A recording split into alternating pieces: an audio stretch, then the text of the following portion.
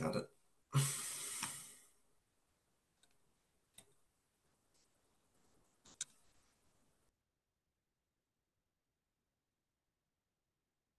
How's it going, everybody?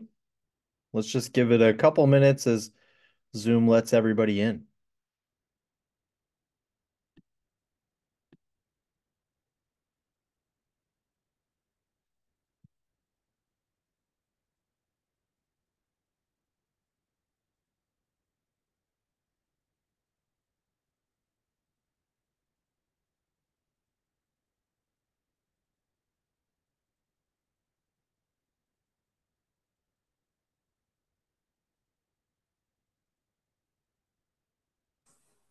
All right. I think we got most of the people in so far, and they'll just kind of keep showing up here within the next couple minutes. So let's get ready to actually kick this off.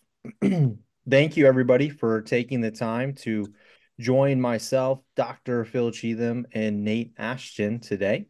We are really, really excited to be able to talk about best practices and also just accuracy when it comes to our sports box data. This is something that is really, really passionate to the three of us. Nate and Dr. Phil Cheetham spend so much time working on accuracy and making sure that you, the coaches, are being provided with incredible information. And I think everybody's going to be blown away by what we have to share today with you. So I'm going to turn it over to Dr. Phil Cheetham, and he'll get us started. All right. Thank you, Ryan. Let me just go ahead and share my screen.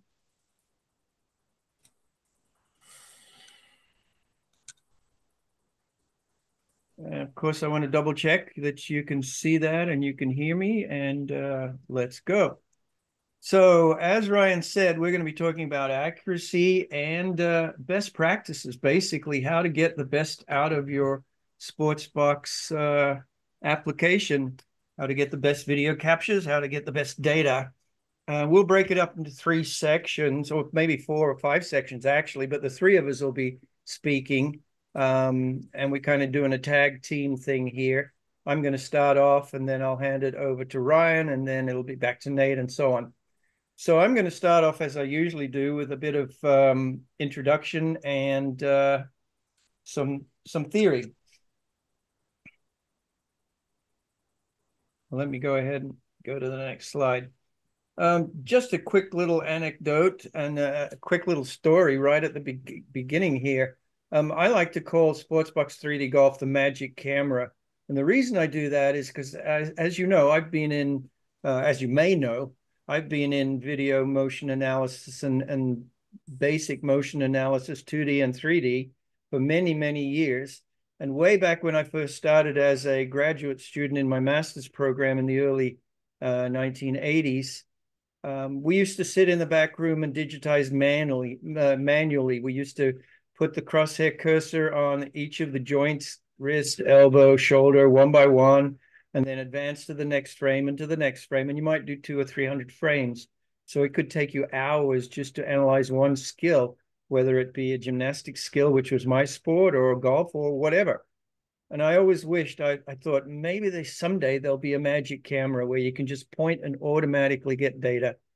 It only took about 45 years to get there, but it looks like we finally got there. And that's why I'm so excited about Sportsbox 3D Golf, getting 3D accurate 3D biomechanical measurements for every swing just by literally setting up your your iPhone on a tripod and just filming. Um, and now we can stop guessing and start measuring, and we can bring this to the average coach or the average golfer, the casual golfer. And that's what's exciting to me. We can make motion analysis finally ubiquitous across many different sporting fields. Okay, so how is our technology different to other pose estimation? You might say, well, what the heck is pose estimation? You can see the stick figure on the left there. Pose estimation was invented, and artificial intelligence and computers got powerful enough to do this sort of thing. Basically, what the computer does is figure out where the human is in the video, and then figure out where the joints are. Kind of what we were doing manually 40 something years ago. Now it's automatically picking out the wrist, the elbow, the shoulder. But you can see on the left that the original open pose is just a stick figure and it's only 18 points. We've come a long way since then. We've been out for over 2 years now, and we do many more points, 35 points. We get 3 degrees of freedom. What that means is we get the X, Y, and Z. So we get 3D out of it. We also get what's called 6 degrees of freedom, where we can look at turns and linear motion as well. I'll explain that in the next frame, the next slide. However, the other thing that's very important is we include the golf club. We don't just stop at the wrists and the shoulders here and arms. We actually get the implement as well, which is extremely important. So why is 3D important, and what do we measure, and what is 6 degrees of freedom? And I'll tell you why it's important as well. So this first 3 degrees of freedom are angular motion around each axis. So you can see on the left here, you've got an axis going through the body, vertically through the body, and forward backwards through the body. You can imagine that these are like handles, and as you turn them, the body would rotate around that particular axis. So we've got bend, forward bend, backward bend, left and right, or open and close turn. And then we've got side bend, which is to the lead and the trail side. We also have linear motion, which is measured in inches or centimeters, depending on which country you come from. And we've got sway, thrust, and lift. Sway is the side-to-side motion, lift is the up and down motion, and thrust is the forward-backward motion. So these measurements, or these directions, allow us to measure many different things in the golf swing. And here's an example of some of the sorts of things that we can measure. And by the way, we can also measure from a down the line camera. Typically, we measure from a face-on camera, but we also have the ability to do down the line, which sometimes at a driving range is easier to do. So you can see the ones we've got. We've got chest turn, pelvis turn, X factor, side bend of the chest and side bend of the pelvis. By the way, the fact that we can do 6 degrees of freedom of the chest and pelvis allows us to measure them independently of one another. So it's not just a fixed trunk, like when you see 2D and people draw a line straight down from the shoulder to the hip and they look at your tilt axis. Sure, we can do that as well, but we can also measure the chest and the pelvis independently, so we can get their separate motions, and that allows us to get spine motion as well. So we can get bend, chest bend. We can get the trail knee and the lead elbow and the trail elbow. We can also do pelvis sway, chest sway, knee sway, trail knee sway. Lift. Lift is really interesting because that's a good one in our speed report. It tells us how much or helps tell us how much you're generating speed. So chest lift and pelvis lift. And then the kinematic sequence, which is huge. I've done a lot of work, you may know, in the kinematic sequence over the past 20 or so years. And having this as one of the parameters that we can measure is very exciting. Pelvis, chest turn, pelvis and chest turn speeds, lead arm and club and the shaft, actually, swing speeds, speed gains across the joints, gain factors, how much you increase the speed up the chain from the pelvis to the chest to the arm to the club, and then linear speeds of the mid hands and the club head. And I want to emphasize that we do measure the club. So that's very cool as far as getting wrist angle and shaft face angle, face on angle. And of course, in the golf swing, the club is very important. So measuring what the club does is a big advantage for us. Now, being a very visual application, we have an avatar which provides us 6 primary views from the front, from the back, from the top, from the bottom, etc. And these different perspectives allow you to see things that you wouldn't normally see in 2D. you might have taken a specific angle with 2D and you can't change that angle. Whereas with the avatar, we can rotate the avatar basically to any viewpoint that we want. And that's very important when you're trying to show your student a specific perspective and specific fault or specific aspect that you're trying to talk about in the swing. So having those primary views is really a good deal. Now I'm going to hand it over to Ryan, and he's going to talk about best practices, capture requirements, and what not to do, basically, what to do and what not to do. So, all right, Ryan, you're up. Thanks, Phil. You can move to that next slide for me, please. I will take care of the slides for you. Cool. So what we're going to be obviously presenting on today is showing, some accuracy data and all the hard work that Dr. Phil Cheetham and Nate Ashton have done on our team.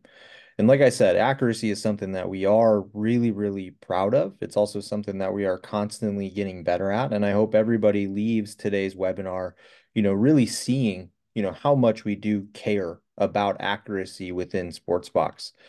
Now, a big part of making sure that you're getting good data is making sure that you're getting good captures.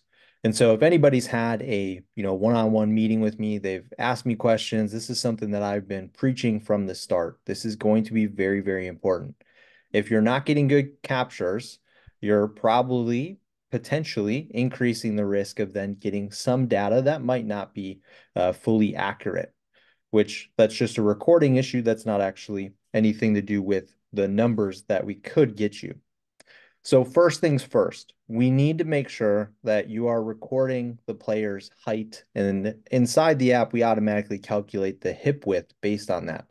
So if you're a coach and you're recording something inside the app for just yourself, and the person standing in front of you that you're truly recording isn't the same height as you, that could change some of the data that you would be getting within the app. So this is one of the big reasons why it's really important for us to make sure that we're creating those student accounts. That way we have that person's specific height. We'll calculate that hip width for them.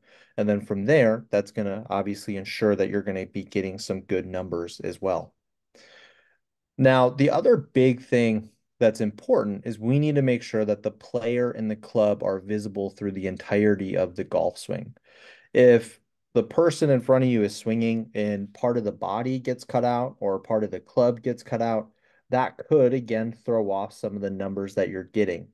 So you always want to make sure that from standard zoom, you're roughly 7 to 10 feet away. Honestly, just depending on the person's height that's in front of you. The taller the person, the further back you're going to have to stand. If they're a little bit shorter, like you're working with a junior player, you could be able to get a little bit closer in their swing. Now, some people don't have 7 to 10 feet away. We do have half zoom inside of the app where you could then be roughly 3 to 6 feet away too. Another big part of this, making sure that you're getting good data, is also making sure that the camera is still. So this is why we always suggest using a tripod. When you use that tripod, it's going to help the camera not move. And when you have a video that's a little shaky, that's going to lead to some shaky data as well. And then lastly, you want to make sure that the recording is at the correct height itself. So we always suggest that it's at belly button to waist high, somewhere around there, even hands high to belly button high, is ultimately going to give you really good captures. That's the other thing that I notice with a lot of coaches is they'll kind of just be standing up and recording from your sternum. So you're then recording a little bit too high on the player as well. So in order for us to get you as accurate of information as we can, we want to make sure that you're kind of following these requirements. The player, we need to be able to record their height inside the app. We want to make sure that we can see the player and the golf club through the entirety of the golf swing. We want to make sure that the camera is nice and still when doing that recording, and that the camera is anywhere from hand high to belly button height. If you're recording at somebody's sternum or if you're at their head line, again, that is going to be too high from a recording level. These are just some good examples of what good captures look like. So Here you can see the lighting for all of these is going to be good. You're also going to see that the camera height itself is good, and I'm right kind of in the midline of each of the players' bodies here. The next slide is going to show you some bad examples. So here you're going to see that first person is going to be a little bit dark. We can barely see them in the frame. The person in the middle is going to be kind of off camera. And then the third person is going to be too close. And you can even see how the shaft of the golf club's a little bit blurry. So the brightness level here was actually a little too bright, which would then, make it so that the shaft itself starts to blur. Something that's really important for coaches is to understand how would these different environments influence some of the numbers. So there are some times where you're not going to be able to get a perfect capture. Now, most of the time you're going to be able to get really, really good captures, but sometimes you might be in an environment where the shaft of the golf club gets a little blurry.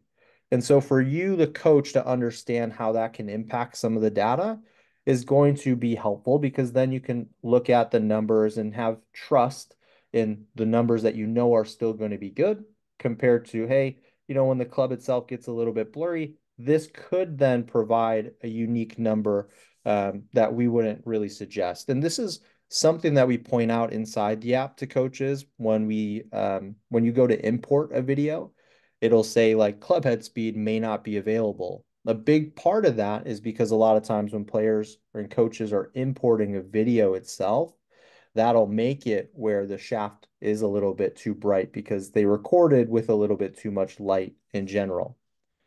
So when the camera is shaking, so if you're a coach that's recording just by your hand and the camera is shaking, you're going to notice that the linear numbers could potentially be picking up some of that shaking. So your sways, your lift, your thrust. So you're going to want to make sure that it's on a tripod. Otherwise, those numbers are the ones that would be predominantly influenced. If you're in a low lighting situation, again, that's going to blur the shaft of the golf club potentially when we increase the brightness for you to record from. And that would make it where potentially that club head speed, maybe some of the shaft data isn't exactly where we would want it to be as well. The same thing with like when a player is too close. We're then kind of guessing where the golf club is going to be at if that's being cut out through the entirety of the swing. Same thing with like a player's body. If it's getting cut out, the AI is taking some assumptions there. So when you are in those poor environments, just be aware of how it could potentially impact some of the numbers. A lot of the data is still probably going to be very good for the most part. Looking at like your turn numbers itself, as long as the camera is nice and still, even in low lighting, those turn numbers are going to be great too. So it doesn't guarantee that you're going to get, bad numbers when you're in these environments. It just increases the risk of getting a number that maybe looks a little different to you. And that's part of technology. Everybody uses technology within teaching, and I think everybody knows launch monitors pretty well nowadays. And sometimes when we're looking at some launch monitor data, you might see a number that's like, that one doesn't look to be correct. And usually we just take another capture and we don't pay too much attention to it. And that's really just all technology that's out there. Yeah, just one other point that before I get into my next section, I just want to re-emphasize the fact that you need to be square on, face on. I think you already mentioned it, that we want to be like belt buckle high or thereabouts, but we also want to be dead in front, and you want to make the camera as square to the golfer as possible. And don't be off like to the side 20, 30 degrees or too high, as you mentioned earlier. So those are very important factors as well. And like you can see in the middle there, you don't want to be off to the side. Try and put the golfer right in the middle and be as square on as possible. Okay, we'll talk about trusting the data now, and we'll get into the nitty gritty of the accuracy aspect. The way I look at trusting the data, I look at several different levels.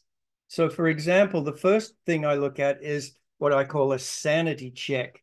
Does the avatar match the video? And I've got example slides I'll show you in a minute, but I'll go over my thoughts a little bit first. So yeah, when you overlay the avatar on the video, do they move and do they match? So we'll look at that in a minute.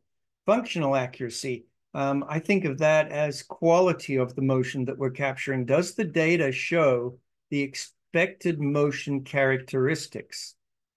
Then you've got what I'm calling standard accuracy, or the quantitative value. How closely does the data match the so-called real values, or those of the gold standard? I want to point out now that what is the real gold standard? Well, we use the electromagnetic system from AMM as our gold standard. But I want to point out that whether it's an electromagnetic system or whether it's an optical system, whether it's got 2 cameras or 10 cameras, doesn't make any difference. It's going to have some errors. And those errors come from the way that you set up, the way you set up the cameras, the way you set up the golfer, how you place the markers or the sensors onto the golfer. And then, of course, once you put the markers and sensors on, do they move? Their skin motion, or did the straps slip in the AMM system, or did the markers move in the gear system? They certainly do wobble on the surface, which creates quite a bit of noise. The other point that you have to remember too is when you measure motion in 3D, there's many ways to measure it, especially angles. So you got to make sure that you're comparing apples to apples and make sure that the algorithm that computes the forward bend or the side bend or the turn are in fact the same algorithms, because if they're different algorithms, they can cause different errors. So in order for us to match perfectly to either AMM or whatever you're comparing us to, you have to actually match their errors, because we're going to have different errors, they're going to have different errors, so you're always going to be off slightly. But anyway, we're going to look at those numbers a little more deeply when Nate gets into that. The other thing we're going to talk about is consistency. If you measure multiple swings of the same golfer, and say they're a really, really accomplished golfer, then you would expect their measurements to be very, very similar from one swing to another. And we'll give you some numbers on that to show how consistent we are from swing to swing, because we have done a study on that. So, okay, where the heck is my video? Oh, that's interesting. It just faded in. Anyway, let's go ahead and play the video. Or I'll try again.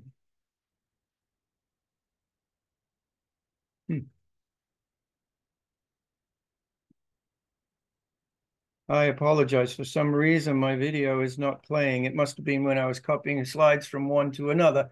But we can show that again later. Maybe during question time, I'll find the video for you, showing how the avatar overlays directly on to the video in the background. Okay, moving on. So the next thing I want to talk about is what we call functional accuracy. And functional accuracy, as I said, is do the curves match the motion that we expect to see? For example, in chest turn, do we see the fact that the chest turns into the downswing before the top of backswing? Do we see a little blip here in the curve or a little deviation in the curve that is evidence of the deceleration from the kinematic sequence? When we're looking at chest bend, do we see that it's more vertical at the top and that the chest is going upright during the downswing and the follow through due to the centrifugal force of the club pulling on the golfer? Chest side bend, we see increasing side bend in the downswing, and we'd better be seeing the maximum side bend after impact. That's 99% of the time, that's the way that happens. So these are characteristics that we understand we see in a golf swing. Lead to trail side bend action. Is it lead side bend on the backswing and trail side bend turns into trail side bend in the downswing and follow through? So these are all things that we expect to see. And you can see that the blue curve is Sportsbox and the green curve is AMM, and they're tracking very, very closely. Let's look at shaft now. Let's look at the club and the lead wrist. We can see the lead shaft angle face on, and they're almost identical, directly on top of one another, just a few degrees here and there. The other thing with the lead wrist angle is, yeah, they don't match perfectly, but we're looking at just a few degrees here and there. The thing that's very important is, do we see the downswing loading of this golfer? This curve going down and then rapidly going up again, that shows us the release point. And do they coincide? So you can see the blue and the green are pretty darn close to one another. So we do get the nice lead risk profile and lead risk profile of the different styles, whether it be casting or whether it be downswing loading. Now we've got club head speed and mid hand speed. We see that they match again pretty close. Yeah, there's a few wobbles here and there, but they're only a few degrees. And you can see that the peaks match really well and the timing of the peaks match really well. One thing I do want to point out is you see the green one here vibrating slightly. And that's due to the fact that the AMM is an electromagnetic system, and it's very sensitive to the vibration of the club handle. And that's because there's a sensor on the handle. So optical systems don't see that vibration quite as much. And that's typical with whether it's a Vicon or a Gears or a Qualisys, doesn't matter. The optical systems tend to smooth that out a little bit because they usually use what's called digital filtering. Okay, so that's a little bit about functional accuracy and a sanity check. And now I'll hand it back over. I'll hand it to Nate, and he'll get into some of the numbers and talk about our data collection processes. Yeah, thanks, Phil. Yeah, so I'm going to talk a little bit about the data collection process, as Phil just said, and we'll actually finish with looking at some numbers directly from Sportsbox in comparison to AMM for swings.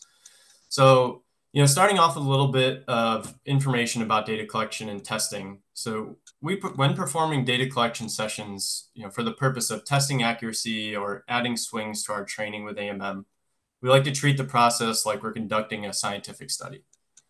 So we have protocols we follow throughout the entire procedure. And if you look at the pictures on the right side of the screen there, the top one is actually looking at a screenshot or a picture that we took during a data collection session where we had Sportsbox running from both face on and down the line point of view.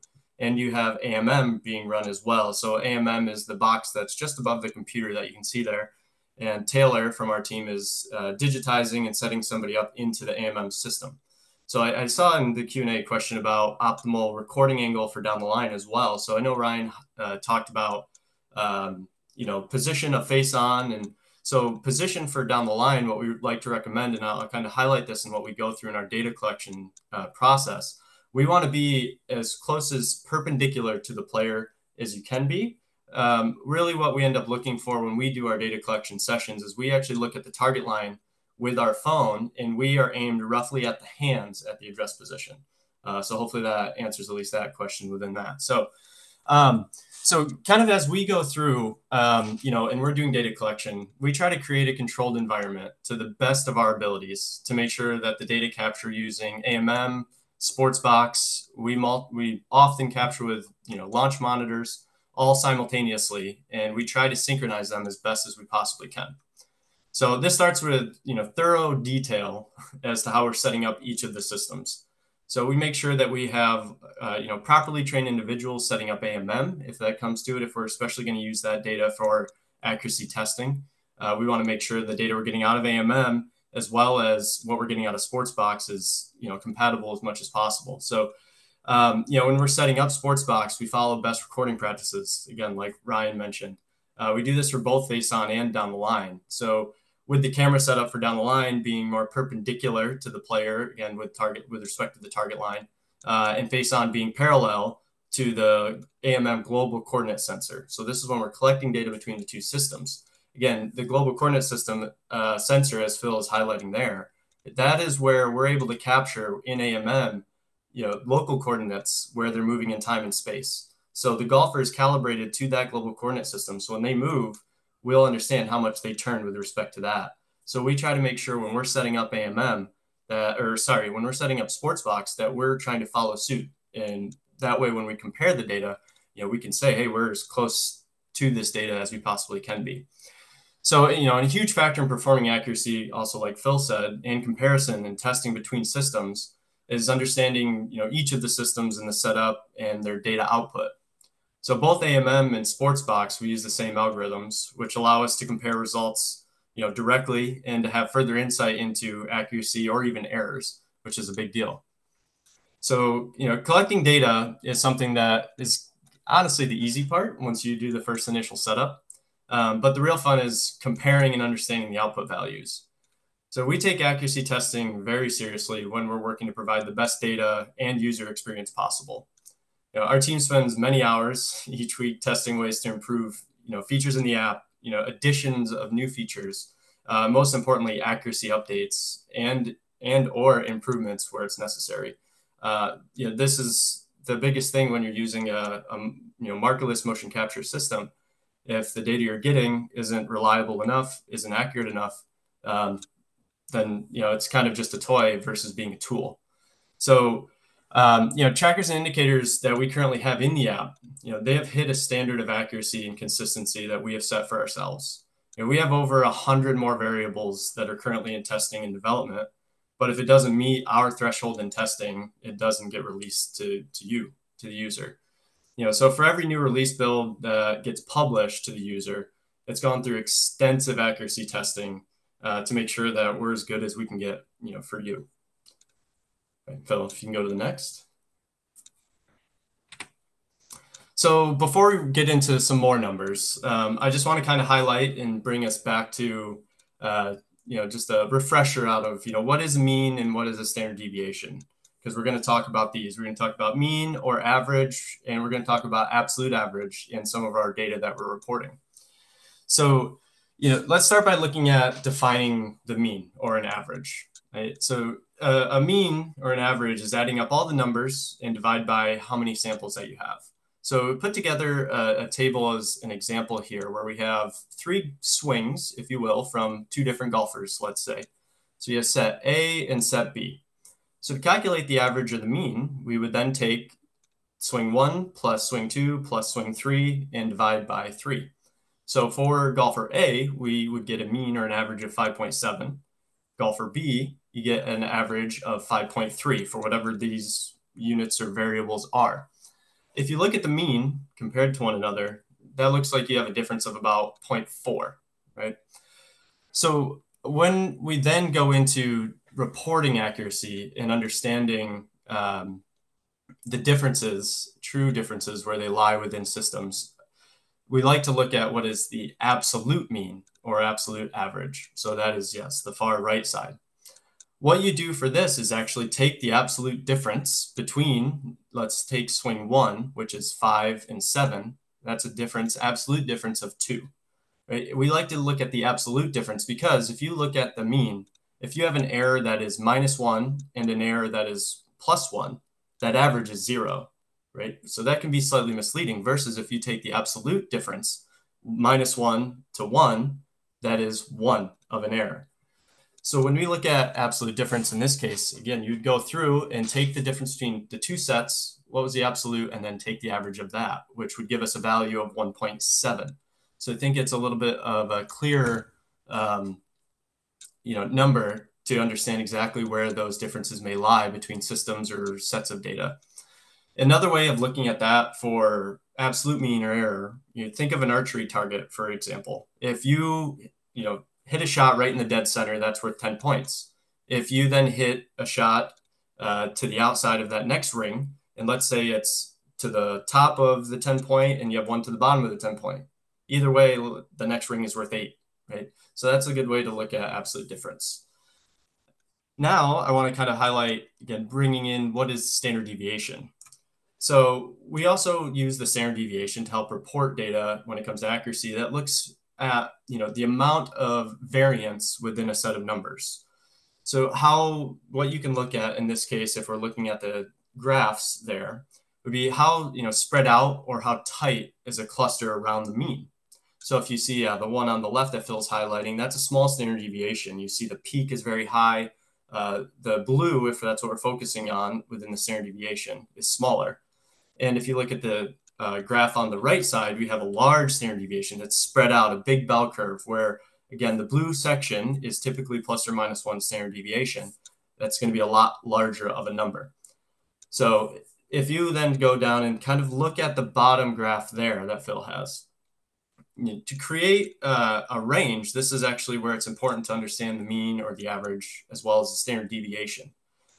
For a typical data set, plus or minus 1 standard deviation will encompass roughly 70% of the data.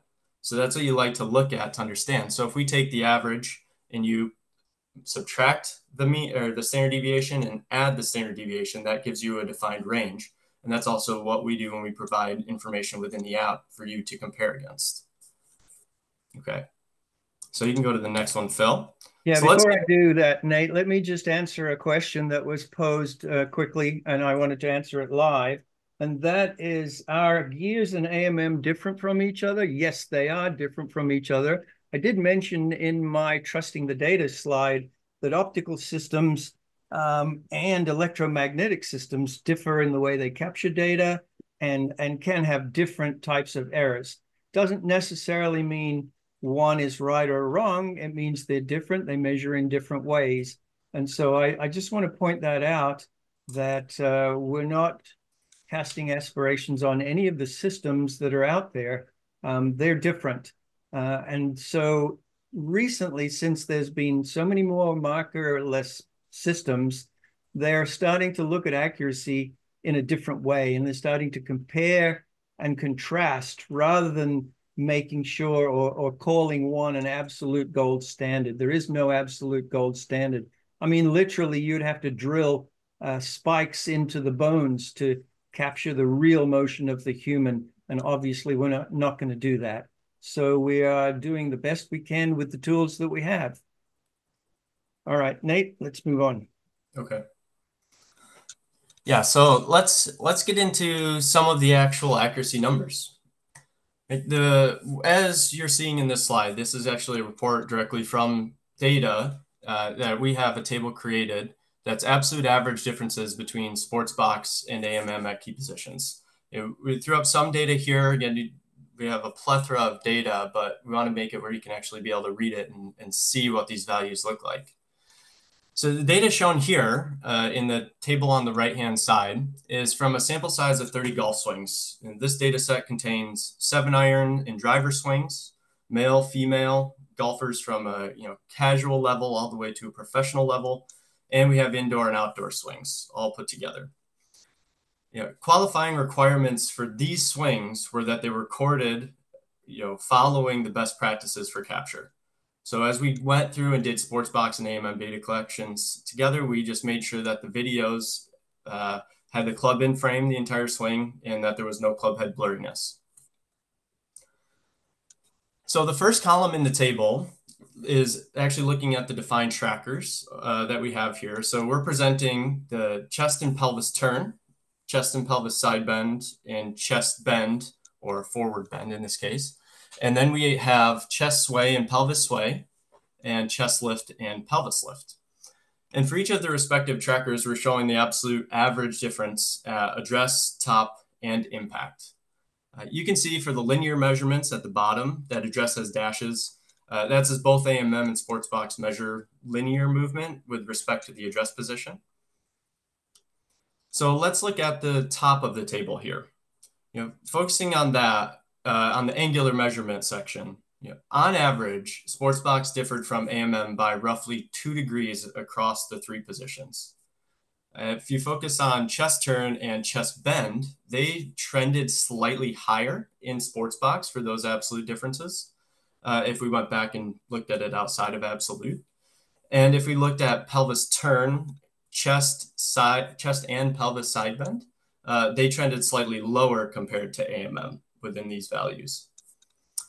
And then if we move down to the bottom portion of that table, focusing on then the difference between Sportsbox and AMM, where you can see for linear measurements, we're within about ½ an inch at top and impact for the linear movement. Okay, Phil, thank you. Yeah, so next we have club head speed comparison of Sportsbox and Foresight. We've had club head speed in, and we've made some improvements on how we calculate and how we handle club head speed. So it's exciting to always look at large data sets to report how we compare. So our sample size in this set was a comparison of actually 480 golf swings that ranged from club head speeds of 80 miles per hour to 124 miles per hour. This data captured for this analysis was performed really as any golf coach with a launch monitor would set up a coaching session, where you have, in this case, a foresight running, a person hitting golf balls, and Sportsbox and the optimal setup recording the swings. So now let's look at the table a little bit. The first row of the table, we can see the mean or average for Foresight and Sportsbox. And remember, the mean is adding up all of the speed values in this case and dividing by the number of sample size. We see the average for Foresight was 104 miles per hour, and the same swings captured on Sportsbox were 104.3 miles per hour. The second row of this shows both Foresight and Sportsbox having similar distribution trends within both sets of their data, with respective standard deviations being 8.7 and 8.9. Looking at the last cell on the right of this table, this is where we have the average absolute value. We took the absolute difference between Sportsbox and Foresight for every single swing, and then took the average of those numbers. Sportsbox trended to be slightly faster than Foresight on average. But as I'm sure many of you are aware of, especially if you're comparing a TrackMan even to a Foresight, they can be roughly 2 to 3 miles per hour different as well. And this could come from differences within recording styles, kind of similar to motion capture systems, as Phil said. Foresight uses reflective markers on the face, and TrackMan measures from behind, and Sportsbox is taking a video from face on. All right, Phil, go to the next one. So this is a table, this is a slide that we're really excited to show and be able to talk about from doing some sample testing and data captures with some golfers. And this is looking at consistency and variability now. So we covered the differences between, Sportsbox and multiple systems before. But again, understanding the consistency and variability when you're looking between Sportsbox and AMM, that's the exciting thing for us. So each of these tables, we have, chest turn at top, we have chest turn at impact, pelvis sway at top, and pelvis sway at impact. They show the average and the standard deviation for both Sportsbox and AMM respectively. So for this test, we wanted to understand, the standard deviation differences between the two systems.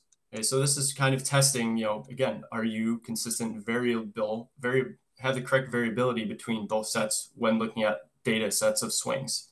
So from this, we have 3 sets of golfers, golfer data. We have golfer A, golfer B, and golfer C for each of the variables. And these were professional level players, kind of similar to what Phil said. When you look at standard deviations, you would typically see a smaller standard deviation when it comes to players with higher ability versus those of maybe lower ability, because they're able to reproduce that movement consistently. So each of these golfers' data sets, they took 10 swings with a 6-iron, and we processed all 10 swings. We did not exclude any from that set, as again, the recordings from Sportsbox in this case were, to us, optimal. So we created the averages and standard deviations per person.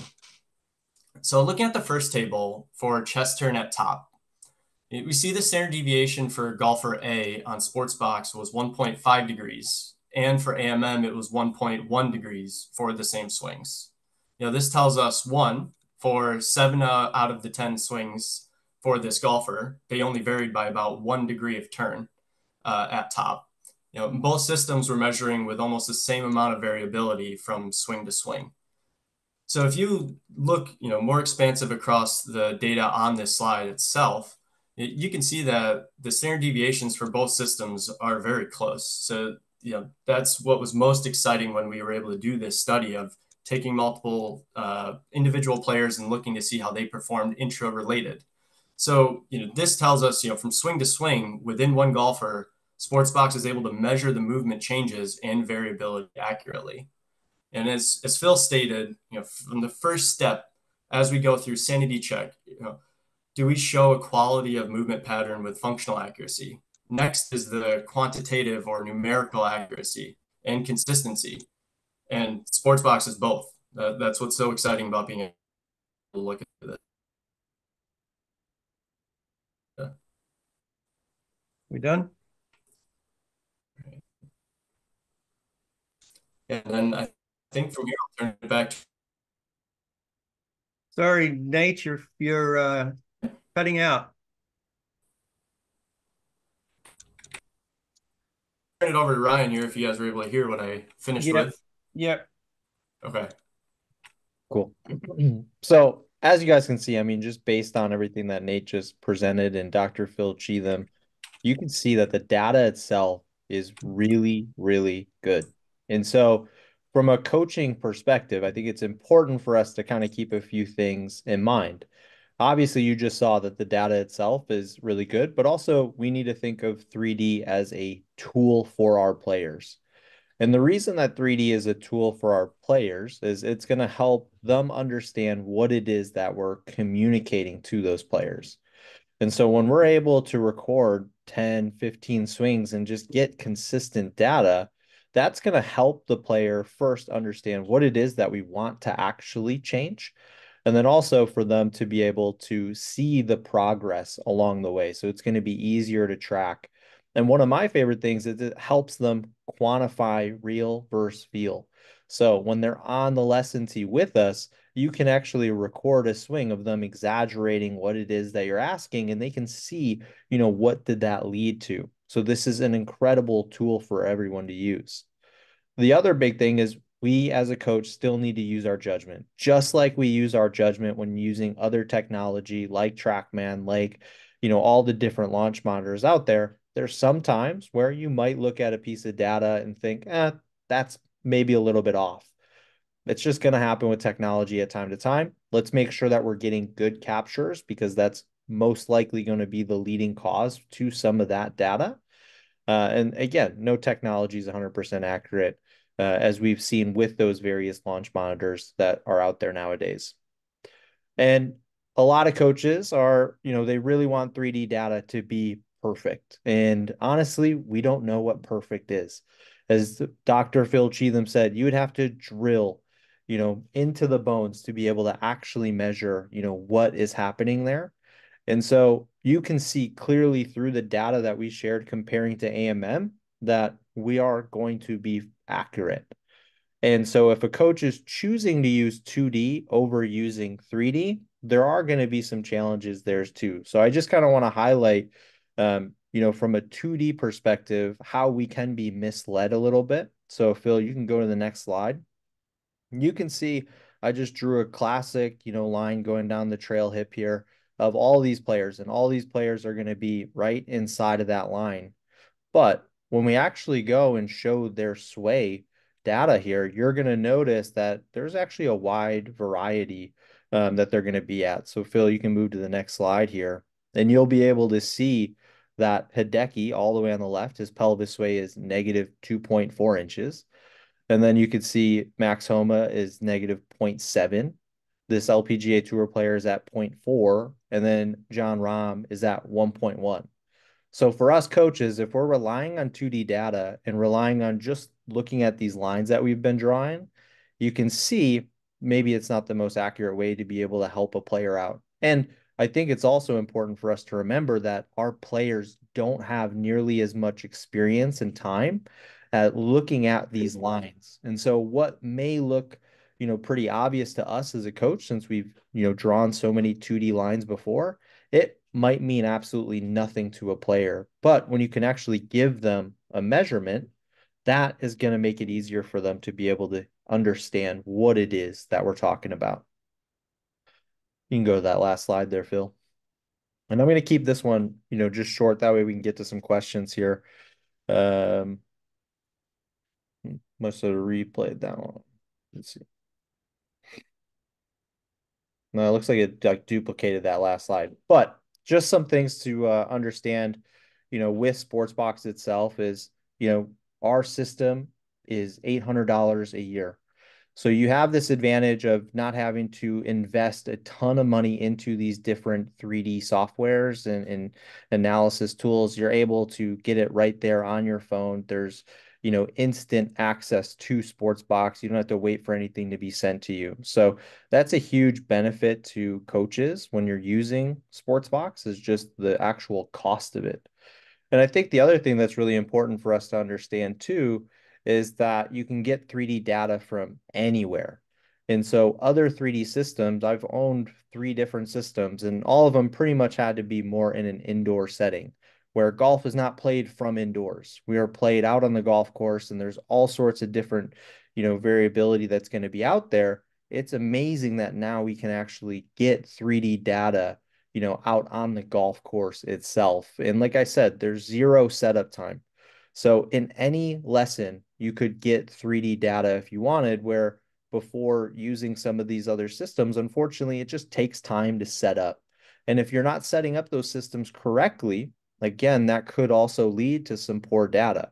So if you're rushing through the setup, or if a marker ends up slipping, unfortunately, that could produce some data that would obviously maybe arise a question in your head there too. So the last piece that I think is really, really beneficial to us coaches is a player is able to get a capture inside Sportsbox themselves. And myself, the coach, can look at it wherever I am in the world.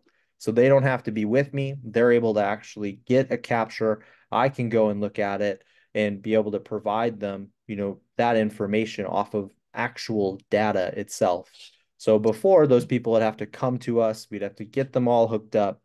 Now you don't need to do that. I could have a player in California send me a swing, and now I can actually use 3D data on their golf swing. So these are some things to kind of think about as a coach, just the benefits of using a markerless system. You saw how accurate the data is, but there's also the cost side of it and how much you can actually use it.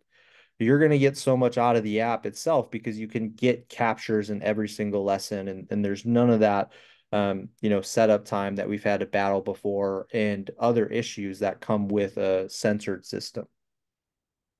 Let's kick it off to those questions.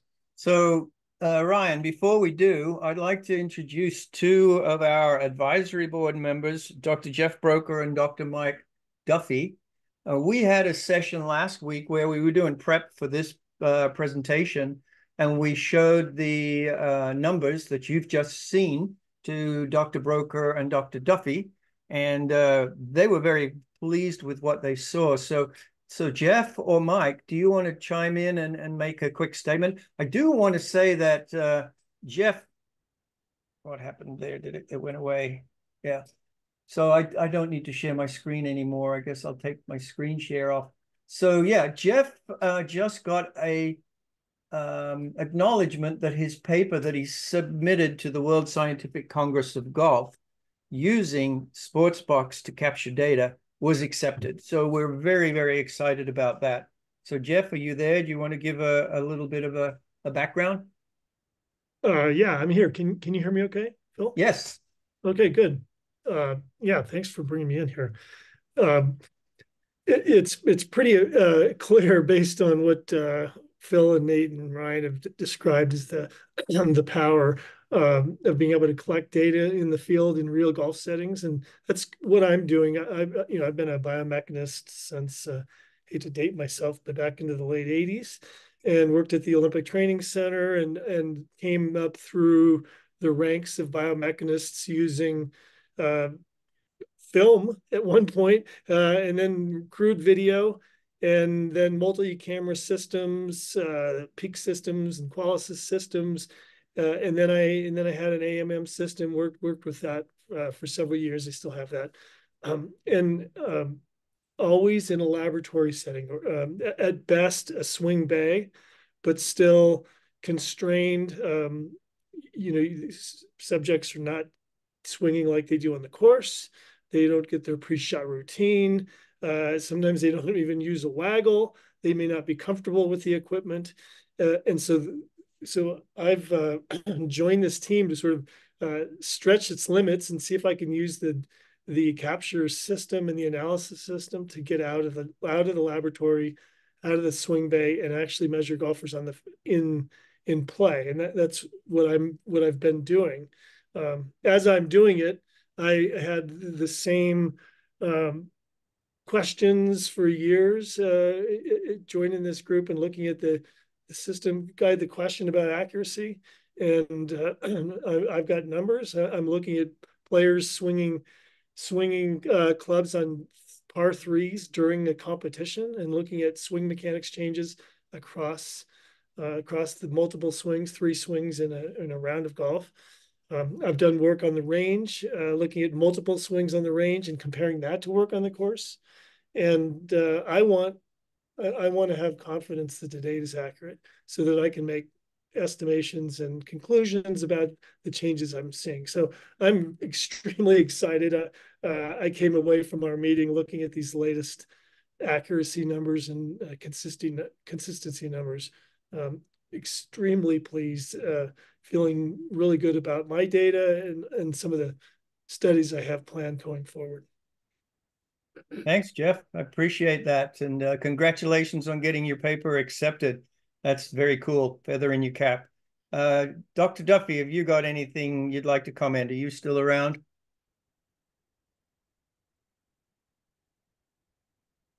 Mike might have left.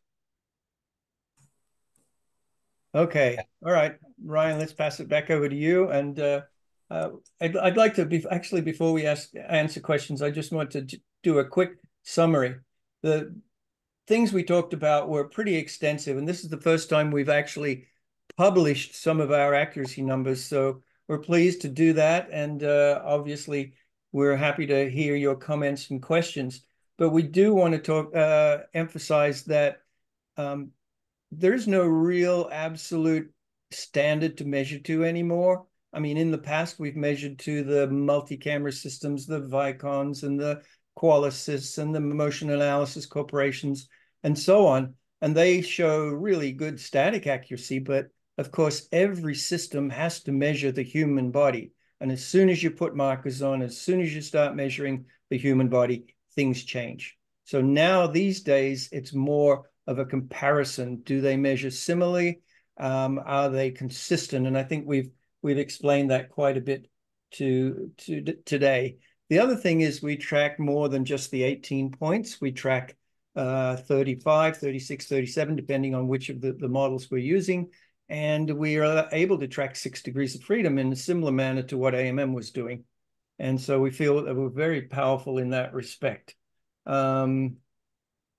Let me see. I'm just thinking. Yeah, I think that Ryan has made a really good point that please observe the best practices so that you get the best capture. And as he said, if occasionally things look a little bit awry, then set up your camera again and do another capture. But I think that that's a good summary of what we've talked about today. We're very pleased with the way things are going. And as Nate suggested, we are very fastidious in measuring the accuracy of each of our new releases. So with that being said, Ryan, I'll hand it over to you to handle some of the questions. Oh, I'm sorry. Jeff has got his hand up for one more comment. Go ahead, Jeff. I don't think Ryan mentioned this. This is something I've experienced. If you're working in a swing bay or a laboratory like I do, and you have a black background, don't have your golfers wear black shirts. There's contrast issues, and that can even occur in a very light background outdoors with a light shirt. So even the selection of clothing can maximize the accuracy of the collection. Yes. And I think that it's 4 o'clock, but I'd like to just spend a little bit of time answering questions. So if you'll permit us, we'll go a few minutes over. Off you go, Ryan. All right, let's dive into these questions. So Craig Foster is wondering, will it be possible in the future to measure the radial ulnar joints in the forearms? Will there eventually be a putting application as well? So can I answer the first one? I think what you're referring to is basically the supination, pronation, and the flexion extension and the radial ulnar deviation of the forearm and the wrist. I think that we're progressing towards that, but as you can imagine, certain things are very difficult to see on video. However, there are ways that we can look at the angle between the shaft and the arms and be able to come close to some of those actual angles. Currently, we do measure the wrist angle, and the wrist angle that we measure, you could think of that as a true, what's the way to say it? It's a 2D angle, but it actually follows the body. So imagine that you laid a piece of cardboard on the forearm and the shaft of the club, and then you drew those two lines, and then you measured the angle between them. And that follows the way that the arm is moving. So we're very accurate in measuring the wrist angle from that point of view, but getting the 3 degrees of freedom of the wrist, that's for the future. And then putting was the next question. Yeah, and with putting, that's something that we want to do. With the putting stroke, that's a little bit different than an actual, golf swing. So that's something that would need some training from an AI to be able to actually capture, and then also understand, what number and data do coaches want. So it's not something in the near future, but it's definitely something that we have on the roadmap to, want to bring out to the coaches. All right, let's see what other questions we have. So Neil asked a question, do you need internet connection to capture a swing, or can you do it without internet? I can answer that one. You can do it without internet. The only thing that you need the internet for is just logging in. If you are logged out of the app itself, or if you want the swing itself to upload to the cloud. So if you are off the internet, just make sure at the end of the day that you go onto the internet. That'll then trigger an upload for your videos to go to the cloud. That way you don't lose them in the future. Tony asked a question. He's seen some strange tempo numbers like 4-1. Any thoughts? Phil, do you want to talk about tempo a little bit and how we go to a decimal, since some coaches aren't used to that? Yeah, with tempo, a 4-1 is not surprising. I just did an analysis of 100 tour pros, and I found that they ranged anything from about a 2.7 up to about a 4.7. So depending on whether you got a slow backswing and a fast downswing, and also it depends on the length of your swing too. If you've got a shorter backswing, it's going to have a much shorter downswing time, and that's going to change your tempo. So we've been playing with tempo quite a bit recently. Can you define how we do tempo as well? Just so coaches. Well, yeah, tempo is the backswing time divided by the downswing time. So the time from address to top of backswing, from top of backswing to impact. And those two numbers are divided, and it's about 3-1. Our database average is 3.2-1. So it's about the 3-1, as I say. The top of the backswing, by the way, I just noticed a quick question there. How do we define that? The top of backswing is defined as when the club turns around from backswing to downswing. So that is to say, the club reaches its slowest speed. There are a lot of golfers that don't actually stop at the top of backswing. So we've defined it as when it reaches its slowest speed at the top. Yeah. So that just to jump in there too. Yeah, that could potentially affect what you might see from other calculations depending on how you're doing it, right? That's another definition of different algorithm or different approach. So if we're looking at that, that could potentially change what it is if you have longer backswing because we identified top a little bit later or a little bit earlier even.